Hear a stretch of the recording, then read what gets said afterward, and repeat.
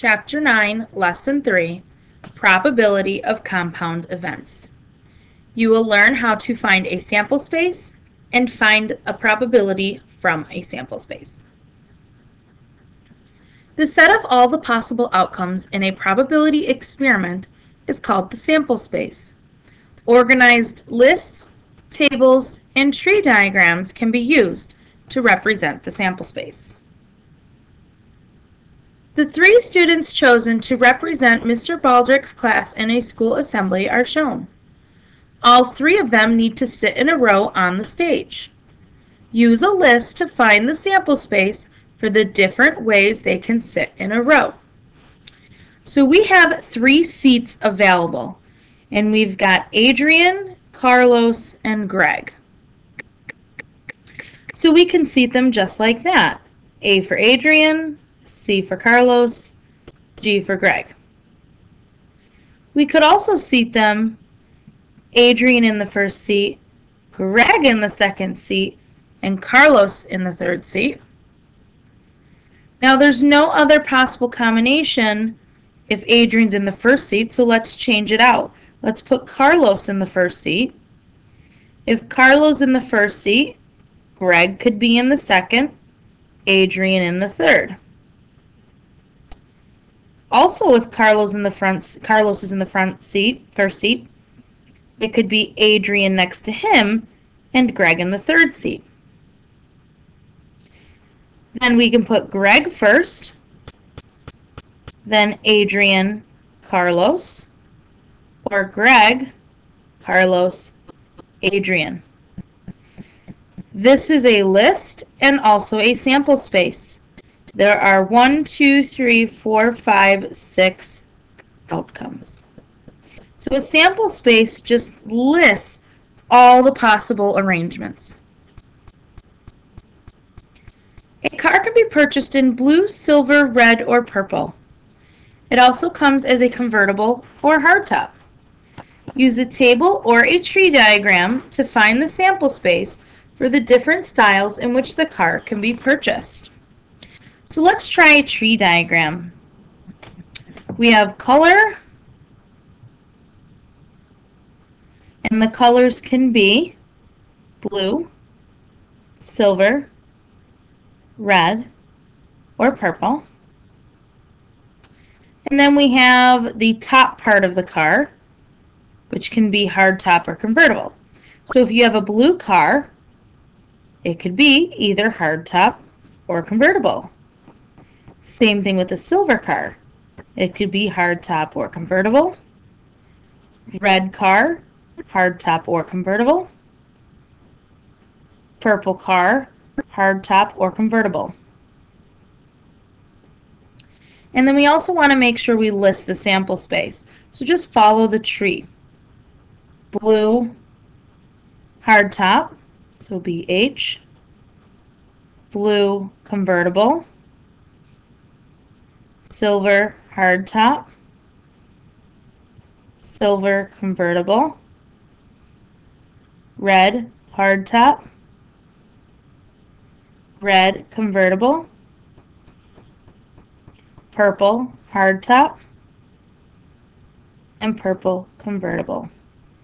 There are 1, 2, 3, 4, 5, 6, 7, 8 outcomes. There are 8 possibilities.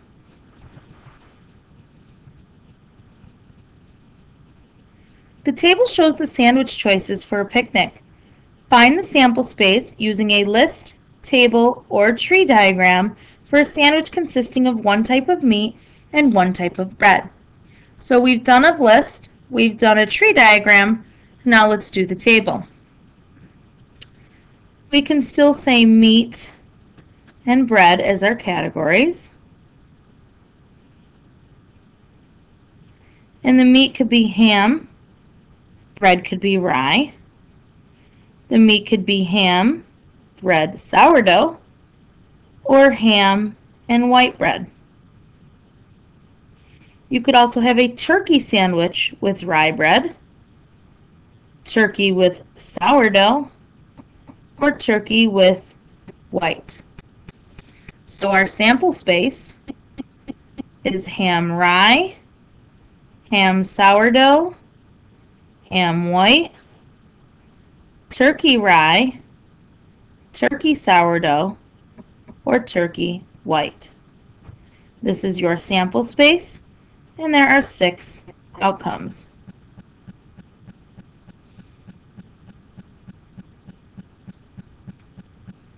Find the sample space of tossing a coin and spinning the spinner below. So if you toss a coin, you could have heads or tails. If you spin this spinner, you could have 1, 2, 3, 4, or 5. So let's do a list. If I flip a heads, I could get 1 on the spinner. If I flip a heads, I could get 2 on the spinner. Heads 3, heads 4, or heads 5. But I could also flip tails and spin a 1. Tails and 2. Tails 3. Tails 4. And tails 5. So in this scenario, there are 10 possible outcomes.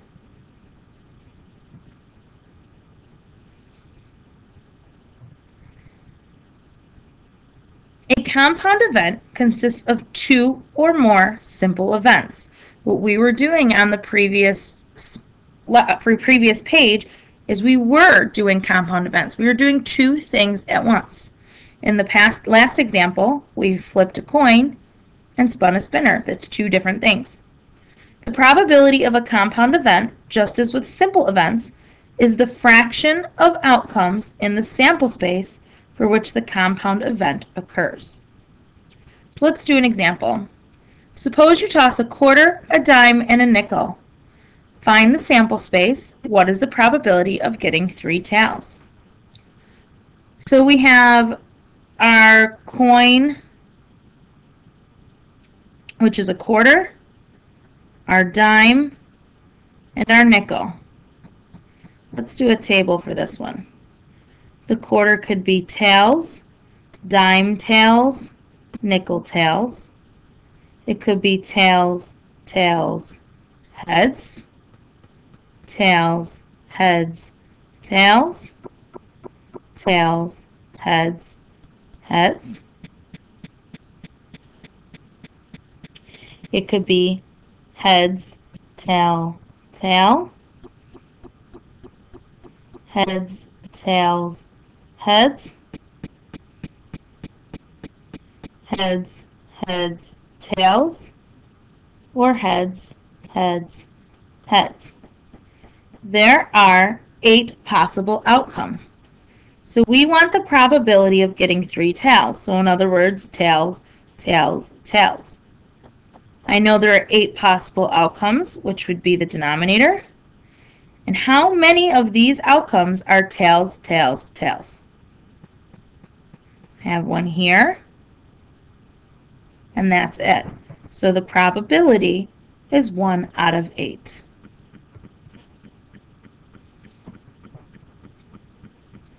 The animal shelter has both male and female Labrador Retrievers in yellow, brown, or black. There is an equal number of each kind. What is the probability of choosing a female yellow Labrador Retriever? Okay, so we want female and yellow. Let's do a tree diagram. We have the gender, and then we have the color. The gender could be male or female. If it's male, it could be yellow, brown, or black. Same with female. It could be yellow, brown, or black.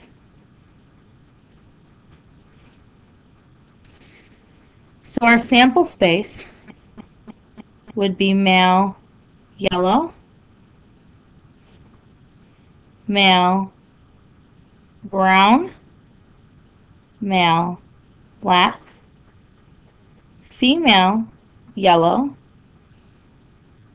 female, brown, or female, black.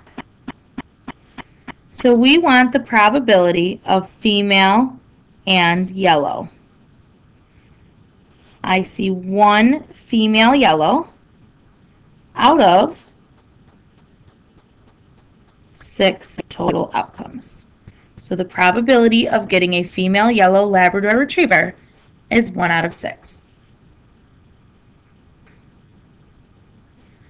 To win a carnival prize, you need to choose one of 3 doors labeled 1 through 3.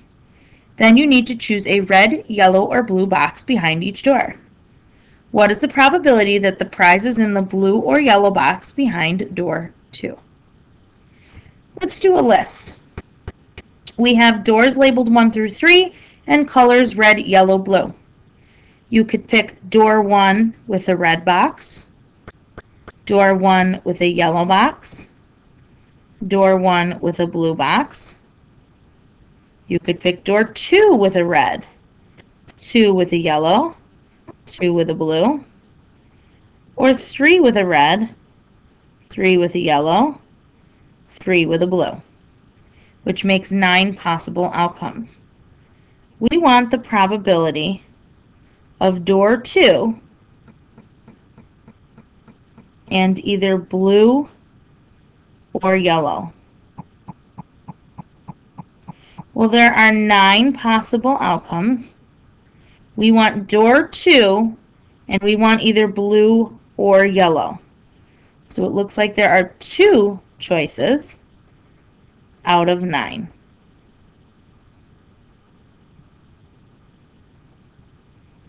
Gerardo spins a spinner with 4 equal sections labeled A, B, C, and D twice. If letter A is spun at least once, Gerardo wins. Otherwise, Odell wins. Use a list to find the sample space, then find the probability that Odell wins. Now, when you're spinning a spinner, you can get the same letter twice. So on the first spin, we could get A. On the second spin, A. Or we could get A and B, A and C, A and D. We could also get BA, BB, BC, BD, CA, CB, CC, CD, DA, DB, DC, DD. Now we want the probability that Odell wins. Now it says if letter A is spun at least once, Gerardo wins. So if we see any A's, that's when Gerardo wins. So that's not Odell, that's Gerardo, Gerardo, Gerardo, Gerardo, Odell, Odell, Odell, Gerardo, Odell, Odell, Odell, Gerardo, Odell, Odell, Odell. So Odell wins if no A's are spun. So the ones I circled had no A's. There are a total of 16 outcomes in which 9 of them are winners. So the probability of Odell winning is 9 out of 16.